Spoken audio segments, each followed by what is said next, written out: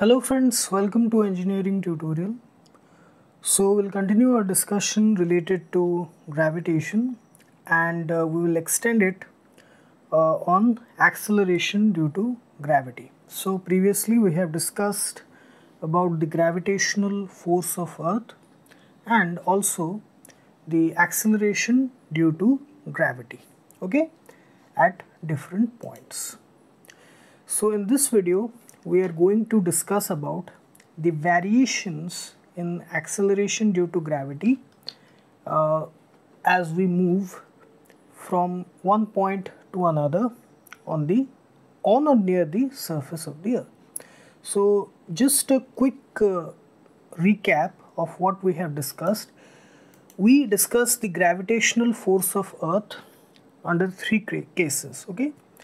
At points above the surface of the Earth, at points on or near the surface of the Earth, and at points below the surface of the Earth.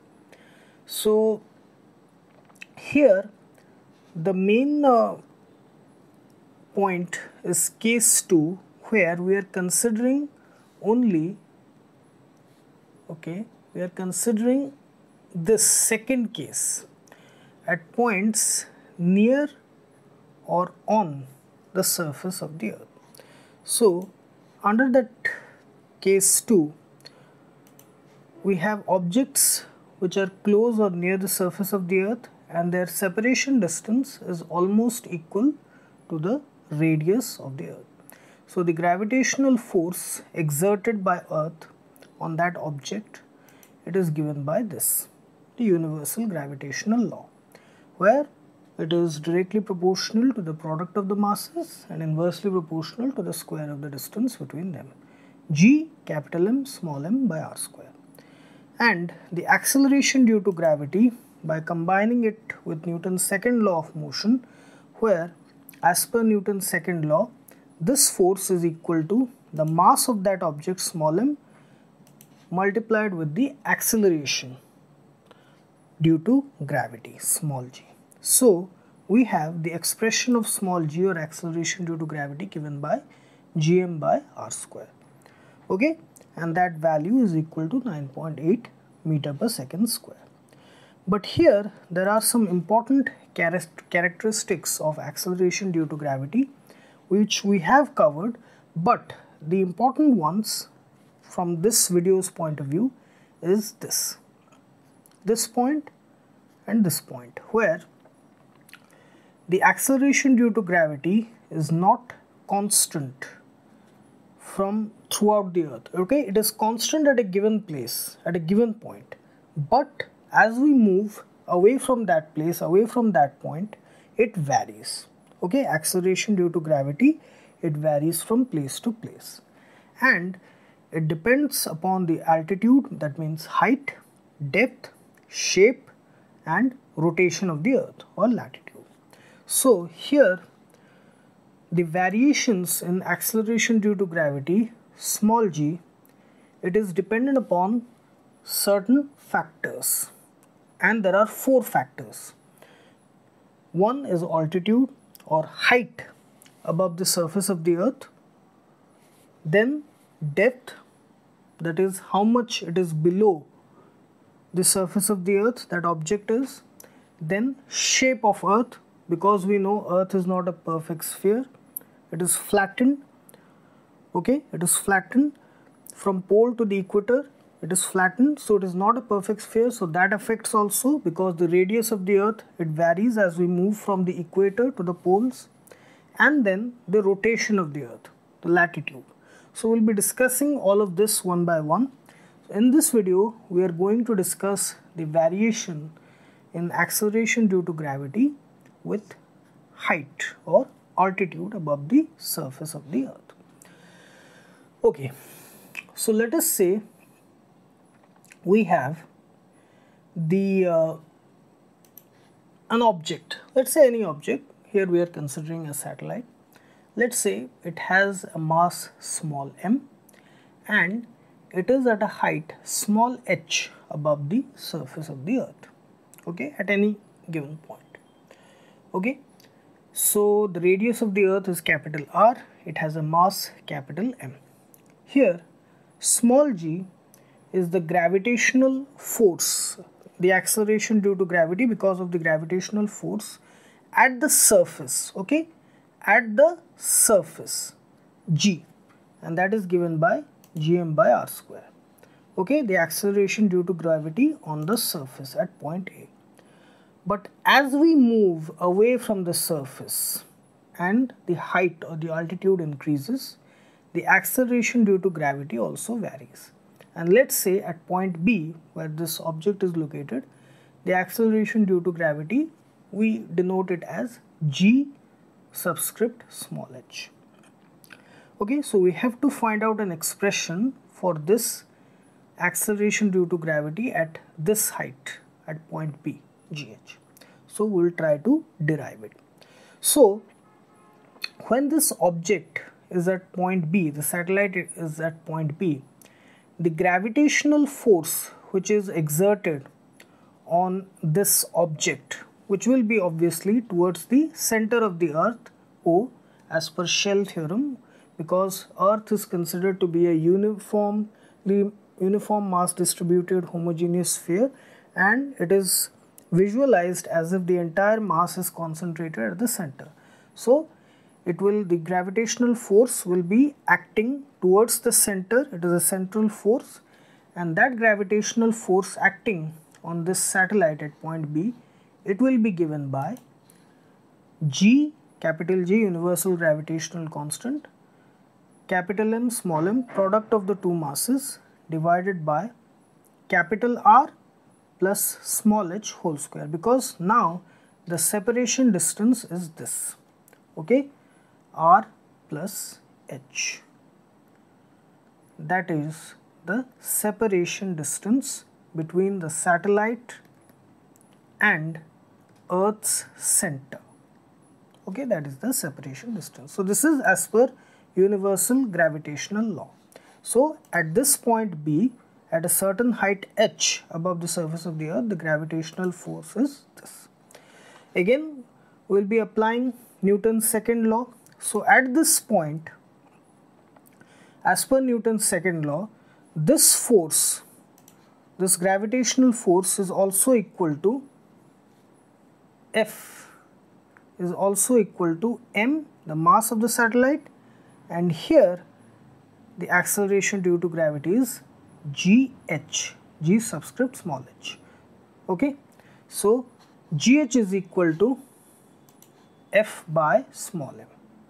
Okay, so it is equal to capital G m by r plus h whole square.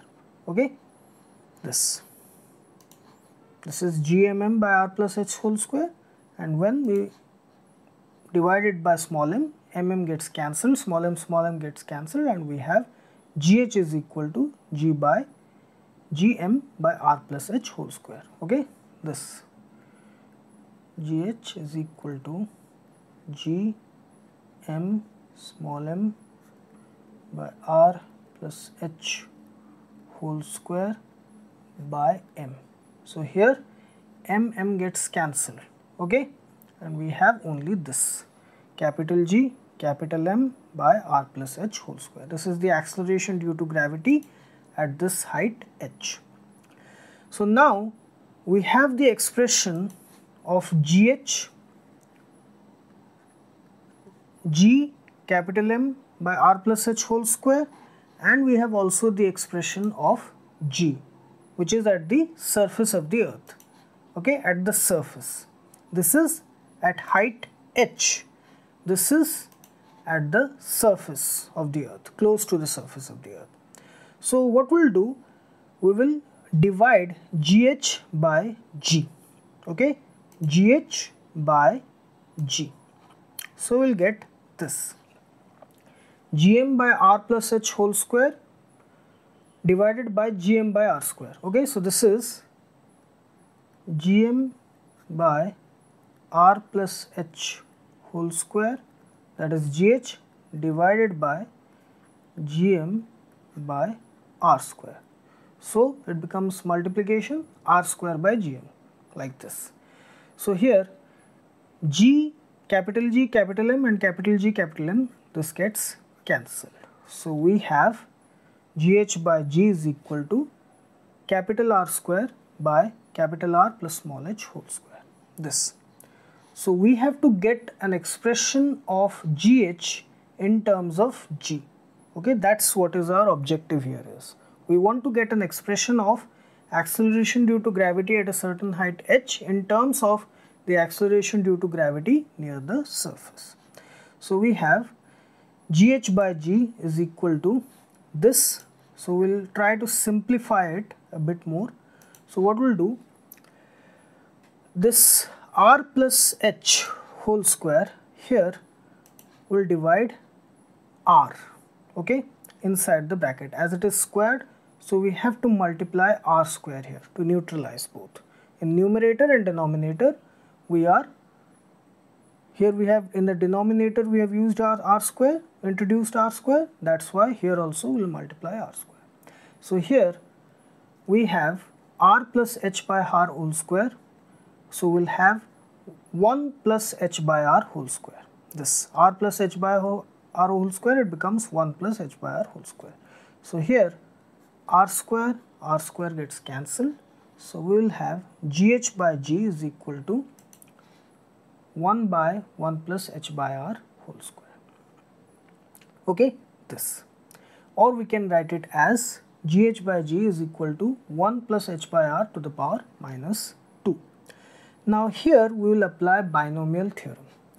Here one condition for the application of binomial theorem is that the height above the surface of the earth, it should be much lesser as compared to the radius of the earth. So here in the diagram, just to to make you visually see this, the height above the surface of the earth is almost comparable to capital R, but in reality this height above the surface of the earth, it is much lesser as compared to radius of the earth. Okay, this. The height above the surface of the earth, it should be much lesser as compared to the radius of the earth. Only under such situations this formula is applicable. Okay, so don't get misled by this diagram where the height is almost equal to, this is just for depiction purpose so that you get the idea, but in reality this height is much lesser as compared to the radius of the earth. Okay, so in that case, when the height h, small h, is much lesser than the radius of the earth, using binomial theorem, this becomes gh by g 1 plus h by r to the power minus 2. It becomes gh by g is equal to 1 minus 2h by r, or gh is equal to g into 1 minus 2h by r. This is the value of acceleration due to gravity at height h. So this is the formula which we wanted, the expression which we wanted for gh in terms of g. Here gh is the acceleration due to gravity at height h above the surface of the earth, with the condition that the height is much lesser as compared to the radius of the earth. Okay, and g, small g, is the acceleration due to gravity near the surface of the earth, 9.8 meter per second square. Capital R is the radius of the earth and small h is the height above the surface of the earth. This. So this is the formula which you can use. Okay, this is the expression of acceleration due to gravity at a certain height. So this is the first factor which we have discussed. Okay, the variation in acceleration due to gravity with altitude or height. And this is the formula to get the value of acceleration due to gravity at any height h above the surface of the earth. Okay, and with this condition. Okay, so this is the